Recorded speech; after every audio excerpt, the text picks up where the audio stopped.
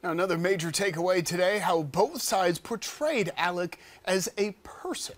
Fox Carolina's Grace Runkle was inside the courtroom for those opening arguments today, and she has more from Walterboro. Opening statements brought two very different depictions of Alex Murdaugh. The defense painted him as a loving husband and father. The prosecution, on the other hand, described him as a storm. Chief Prosecutor Creighton Waters pointed to Murdaugh in court, saying cell phone evidence puts him at the scene of Maggie and Paul's murders. Waters described their wounds as catastrophic. Defense attorney Dick Harpootlian agreed. He called the wounds gruesome, but says Alec could not have done it. He says the same phone evidence brought up by the state includes a video of Paul and Alec riding around laughing together, taken not long before the state says Alex would have had to kill his son in cold blood.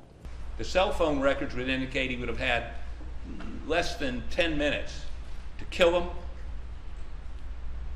get up to the house, get in the car and crank it up. You're going to see body-worn camera of him at the scene, and then you're going to hear how things progress about what he says and what he says he did that night. Watch those closely. Court resumes tomorrow morning at 9:30. We know that the first witness to be called to the stand is going to be testifying about body-worn cameras that officers were wearing when they initially responded to that 911 call made by Alex Murdaugh. Reporting in Walterboro, Grace Runkle, Fox Carolina News.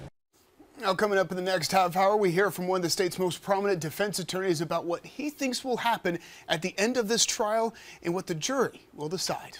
And we'll also be bringing you team coverage of the trial as it continues. You can see live streams from inside the courtroom on the Fox Carolina News streaming app, especially on Roku, Apple, and Fire TV.